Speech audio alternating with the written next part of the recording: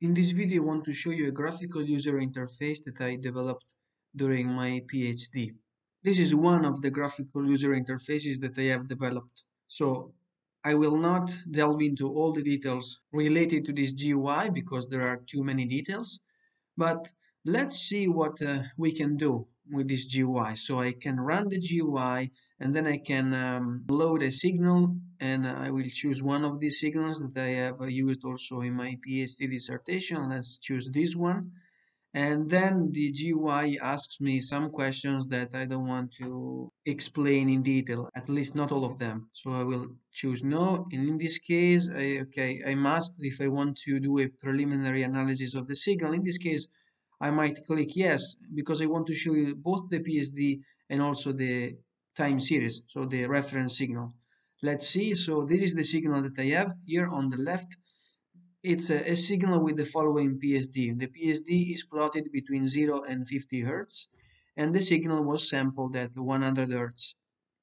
You can see from the shape of the signal that the signal is not Gaussian because it is quite heterogeneous in the sense that it contains these kind of peaks, localized peaks that make the signal not Gaussian. So the distribution of the signal is called leptokurtic because it has a kurtosis greater than 3. But let's do not get into that now, so I don't want to be too technical. Anyway, so from this signal, we will calculate the FDS. So by means of standard counting methods, the FDS of this signal will be calculated. And then from the FDS, we will synthesize a power spectral density. So in this case, I don't want to filter the signal. I don't want to change the frequency resolution. The frequency resolution is related to the resolution of the PSD and also the FDS. I will click no. And I don't want to modify either the duration of the signal that will be synthesized. In particular, the duration of the signal will be 600 seconds.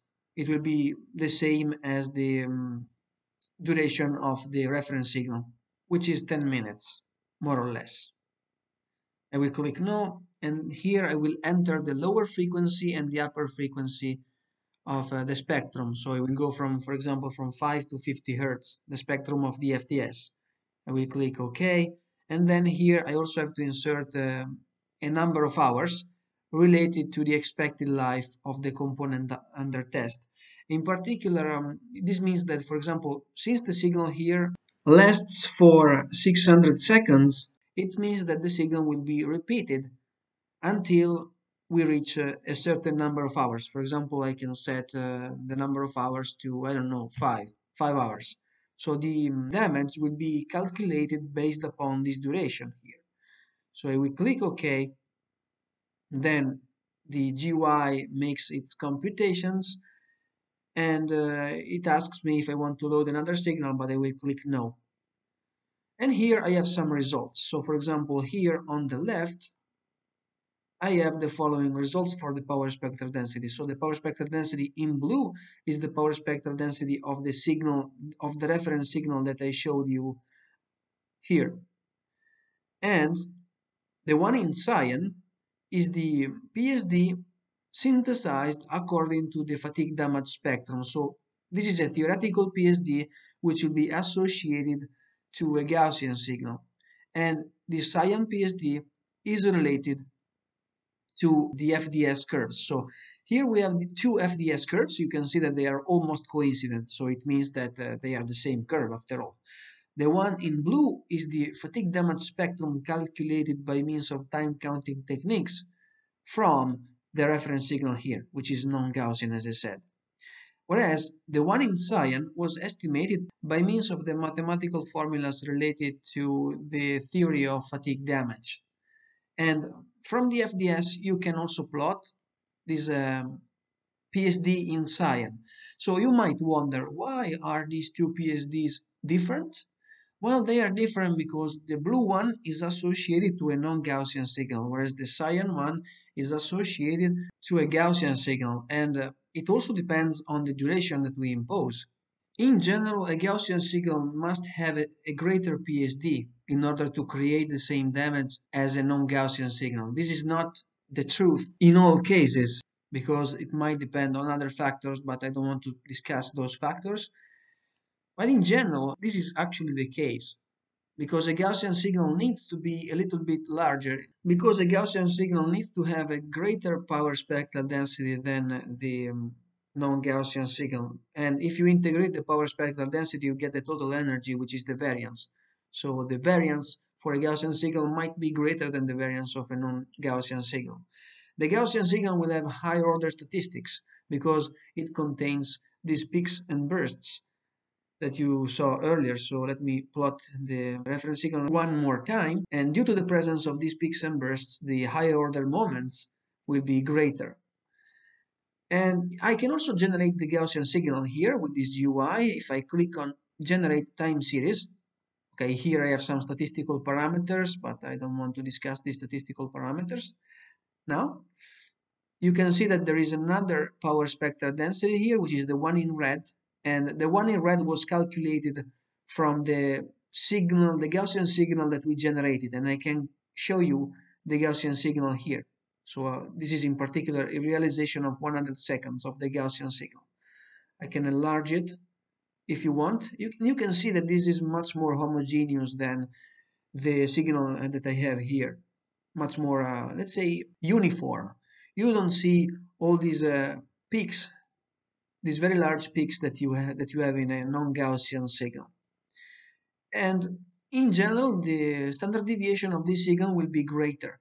So you can see that if we consider the standard deviation, so more or less, if we enlarge this, you can see that this signal will oscillate for a greater amount of time between minus 0.5 to 0.5 meters per second squared. So this is an acceleration. Whereas sometimes, very rarely and infrequently, you might see these very high bursts or peaks that exceed those values. Whereas for the Gaussian signal, you see that these oscillations are contained between minus 0.8 to 0.8. So in general, for a greater amount of time, this signal will oscillate in a larger range with respect to the reference signal. But the reference signal has these sudden peaks and bursts that can exceed those values. So this is just the intuition. Don't think about it too much. I just want to give you the rough ideas behind this. So now I don't want to save the signal, and I can also calculate with the time counting methods the FDS from this time signal. So I can click on this button here and I can click OK to calculate the FDS. You can see that we have another curve here in red, which more or less is the same as the other ones. So we have to be careful because the y-axis here has a logarithmic scale. So even minor differences can be actually quite large. But on the average, you can see that for most frequencies, the FDS curves are very close to each other, which means that we can attribute more or less the same damage potential to our signals. Now, the legend here doesn't look accurate because, the FDS from the time series, and by the time series here, I mean the signal that I have synthesized should be red, but never mind.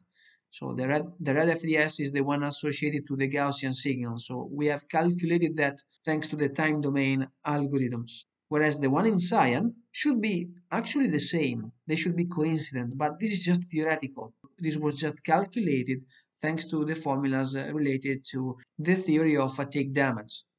And also this power spectral density here. The one in cyan is just theoretical. Then from the cyan one, you create a signal. From the PSD, you can always create a signal. So you generate the phases of the signal randomly, and the power spectral density will determine uniquely the amplitudes of the signal. That is very simple. It's a very simple algorithm.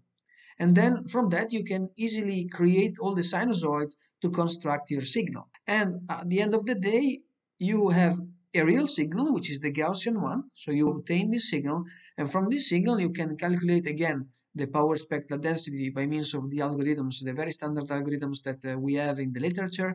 And you can also calculate the fatigue damage spectrum. You can see that there are some differences because the theory has several assumptions and it might not be perfect in general, especially for such a complicated theory as the one related to fatigue damage. But I managed to use this theory and I managed to obtain very interesting and useful results. I also managed to improve the theory because I also mentioned in previous videos that we can also generate non-Gaussian signals. So not just Gaussian signals, but also non-Gaussian signals in order to try to increase the reliability of the tests. But I don't want to delve into that, as I said. So in this case, I've also chosen some parameters related to the high cycle fatigue damage curve. So this B here was chosen to be 7, and this parameter can be actually different from that. And then I've also chosen this parameter K, which relates stresses to relative displacements. I also have this parameter C, and then I also have the damping ratio of our single degree of freedom system, and I also have the frequency resolution here of the fatigue damage and also the power spectral density. And I have other possibilities here that I cannot describe in just one video. For example, I can also plot the response of the system of a single degree of freedom system with a certain damping ratio. For example, I can choose 1%. I can choose the natural frequency of the Sdove system to be 15 Hertz. And this is what I get. So on the left here, I get the response of the system to the reference signal that we saw earlier, the one in blue, and we also get the response to the Gaussian signal. And you can do that for several different parameters. So you can choose other types of parameters. You can choose 1% and 7 Hertz, and so on and so forth. This is what you get. You can vary these parameters, and I also plotted here the Kurtosis value, which is related to the statistical moment of order 4, normalized with respect to the standard deviation. And this parameter is representative of the deviation from Gaussianity. So the kurtosis of the response to the reference signal in this case is 4.2. And for a Gaussian signal, we have a value of 3. So you can see that the kurtosis of the response to the synthesized signal, which is Gaussian, is 2.9. So this is actually a simulation, so it will not be exactly 3. But you can see that actually the response to the synthesized signal, which is Gaussian, is also Gaussian, which is something intuitive. And this is where I want to stop now.